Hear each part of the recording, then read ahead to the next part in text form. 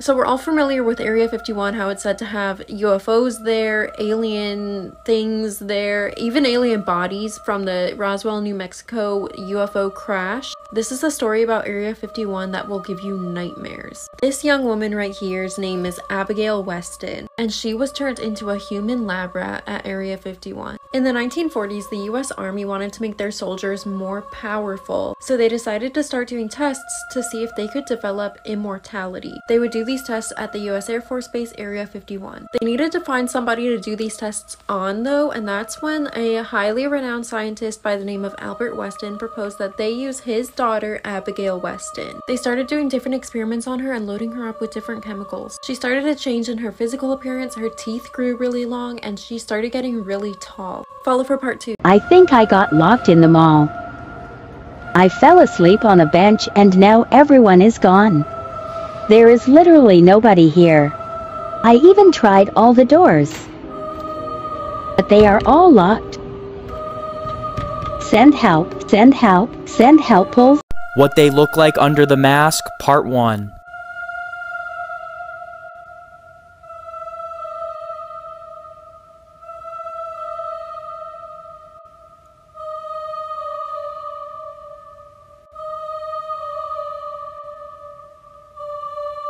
So by now, everyone already knows who this family is and their story. But for those of you who don't know, basically Chris Watts killed his pregnant wife and his 2 daughters back in August of 2018. Then about 2 years later, Netflix released a documentary called American Murder: The Family Next Door. This documentary was all live footage and there were no reenactments. Within just a few days after Netflix releasing this film, social media was blowing up with all of the speculations on this one clip I'm about to show you.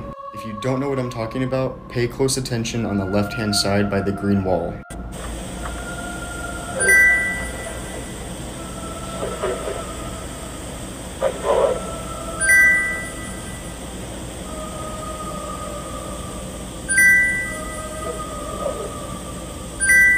Everyone was saying that that little girl that you saw was the ghost of one of his daughters. What's even creepier is what happened to Chris Watts shortly after he went to prison. Stay tuned for part 2.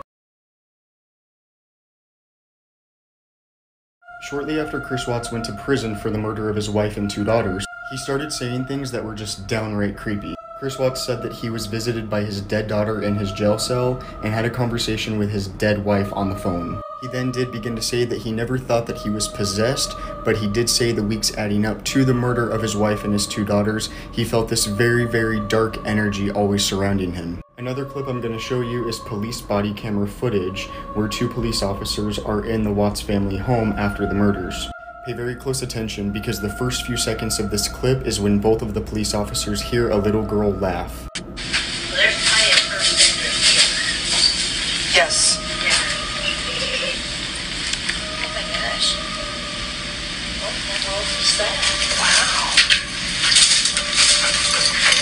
Even to this day, there's still reports of paranormal activity going on inside that house. Could it be the wife and 2 daughters? That's up to you to decide. Does this video really catch a glitch in the Matrix? I want you to watch very closely and comment when you see it and if you think it's really a glitch.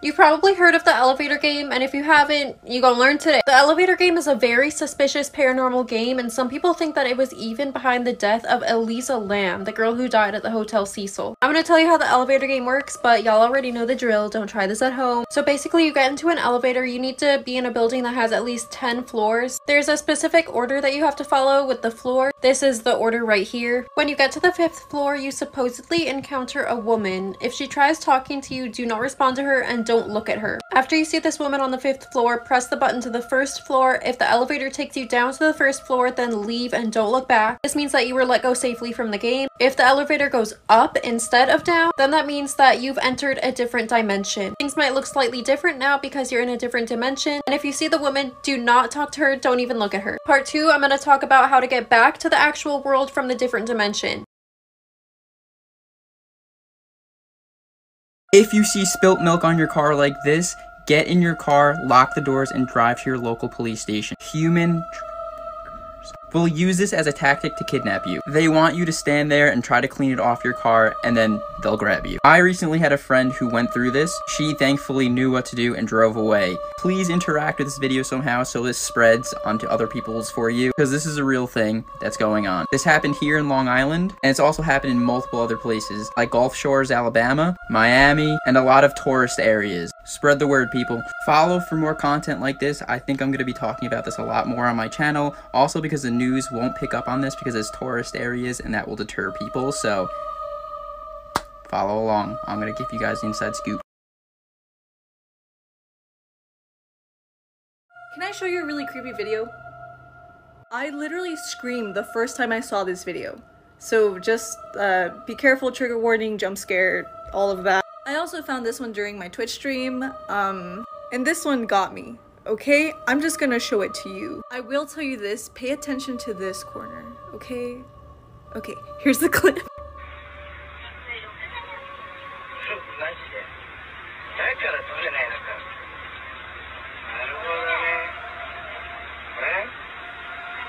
Did you catch it? No? I'll show you. I'll show you.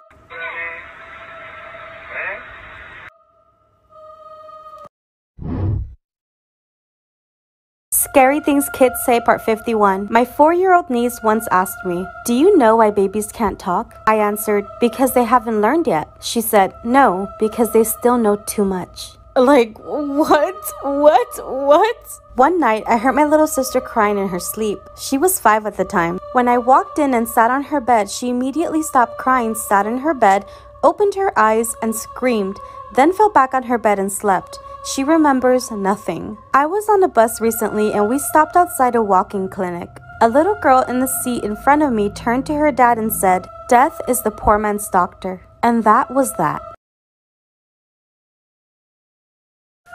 Yeah, here's some great horror movies to watch on Netflix.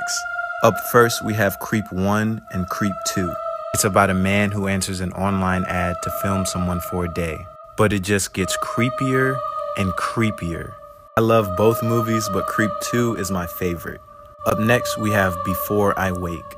It's about a couple who adopts a kid, and when he goes to sleep, his dreams come true. It's all beautiful, but his nightmares are terrifying. This one was a good film with a very interesting concept.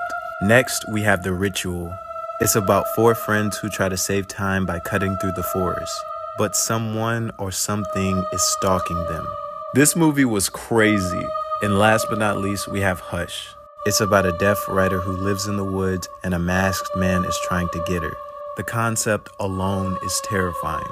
I love all Mike Flanagan movies. Fun fact, this is actually his wife. If you see this tree, you need to run and yell for help fast. This tree has the ability to kill you. It also has Sharpie points on the tree, which is toxic. The tree has a fruit what looks like watermelons. But don't be fooled. That fruit lookalike has the ability to blind you and kill you if you get too close. Make sure you share this with all your friends.